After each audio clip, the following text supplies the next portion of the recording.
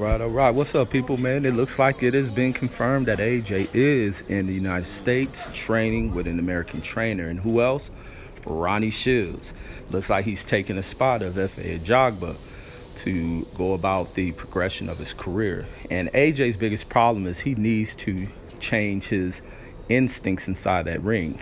He has lost his confidence inside the ring, and that's been one of the most debilitating things so far in his career.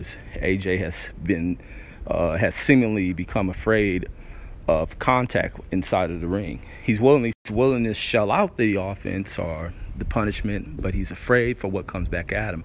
But with the implementation of better defense protections, he can assure himself that he can possibly move forward with his career and taking on some of the opponents he should not have difficulties in the ring with. But I think that confidence shaking is taken away, and the lack of skill building that has come from the type of training he's received in the UK. So what better place to come than America, like it's been stated. I knew he was coming here when he posted that photo in front of the Nipsey mural with the Crenshaw.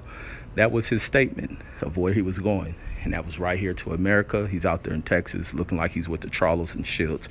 Shields is a great mix for him. And Shields is a rough and rugged, no-nonsense type trainer. That's what an AJ needs, and especially to pull that confidence back up out of him. But that's all I got. Catch you on the next. Peace.